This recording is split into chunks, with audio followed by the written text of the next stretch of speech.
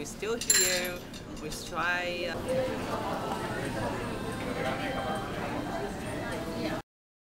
The chef, we have him all these years. He never go away, but he's a very old school. He trained in Hong Kong since he's age of 13, and yeah, he has done a very, very good job.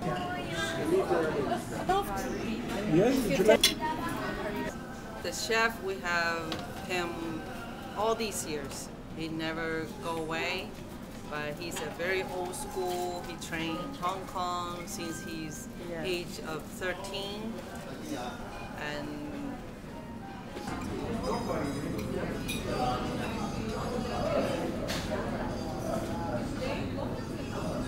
Walk of Seven Seas.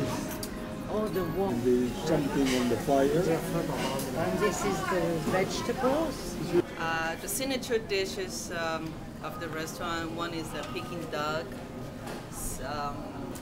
live Maine lobsters, different style, and then Chilean sea bass. This one. You can take this. I think. This one? Yeah. This is the sea bass in miso soy sauce.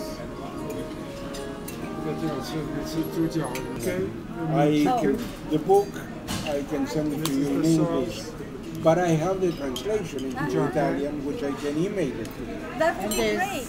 Yes. I'm Esteban. Took us to a restaurant which was very popular.